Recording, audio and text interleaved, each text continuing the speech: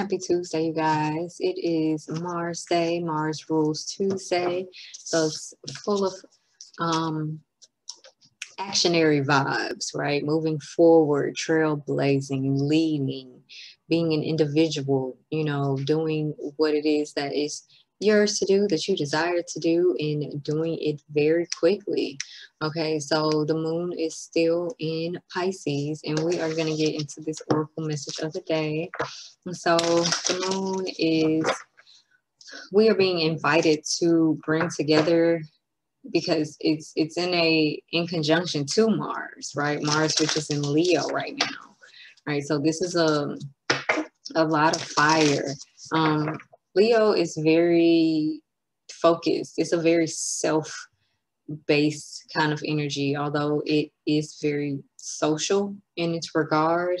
It's very choosy in who it socializes with, right? So it's like bringing this unconditional aspect of yourself together with this part of yourself that has standards, right? Not letting one overthrow the other. So not throwing out your standards for just simply embracing and accepting a thing, but also uh,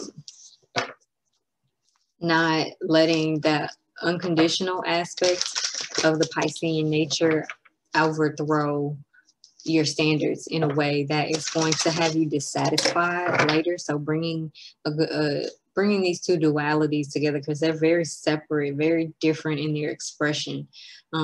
Totally, they're both very creative, very genius like energy, but Leo is more of a quick movement, like, okay, I got this idea, let me go and do this, this is happening. Where Pisces is like, maybe this can work, I don't know, let me think about it, let me dream about it a bit more, let me visualize this some more, right? So also bringing those two aspects together, the visualization and with the creativity and the creative nature of Leo, right, to manifest something beautiful, right? This could also be speaking about our children as well, and being more patient with them in their with their fiery nature, with their very passionate sense of being, right? Um, and this can also even speak to our relationships, whether romantic, platonic, friend, anything like that, And the moon is also in a tense aspect to the North Node. It'll also be in connection with Mercury. So what's been unclear for us, what's kind of been elusive, even, it may be creating situations that present growth for us. So whatever, especially in regards to healing and moving forward and facing our true north, where it is that we're going, what it is that we are desiring to build, and who we are desiring to build that with, right? We have the ability to see this very clearly if we choose to listen to the messages that Gemini is bringing forth for us, providing for us in a way that is going to allow us to manifest the dream, to continue to walk in the dream, right? But in a way that is logical and not delusional. Okay, so Gemini and Pisces together is like two geniuses trying to debate on whose way is the right way, right? But no way is the wrong way. One really needs the other. All right. So the moon is also in a trine. This card came out again. This moon is also in a trine to the sun, right? So this is a lot of emotional nature, feeling very watery.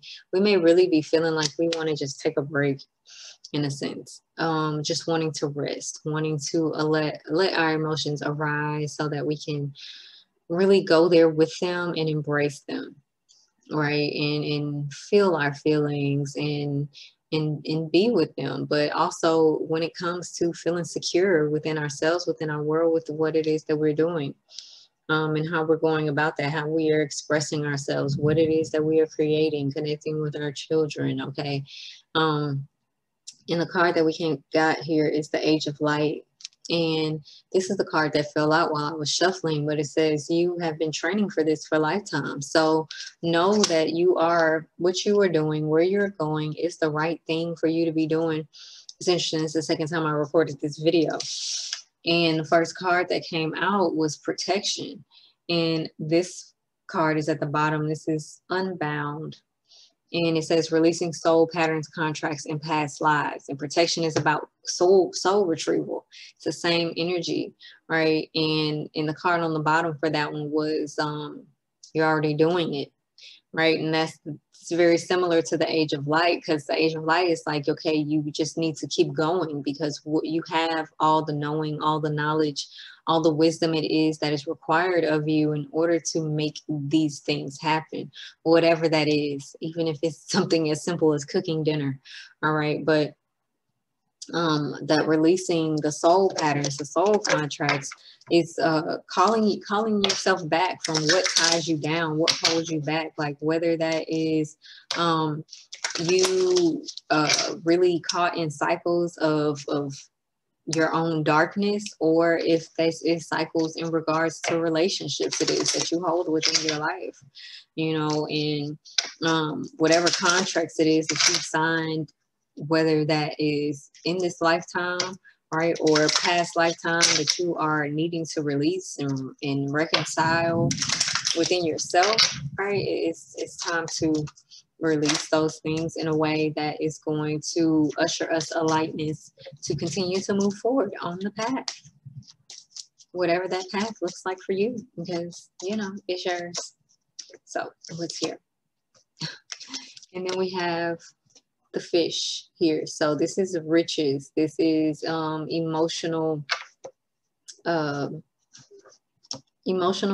stability as well. This is also something may be coming through in regards to like banking. So if you apply for like a loan or anything like that, that may be coming through for you.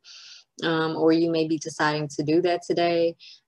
This is also about self-awareness too, when realizing and seeing yourself very fully, you know, and what it is that you need to move forward. This is also star card energy, right? So wishes, fulfillment, bliss, right?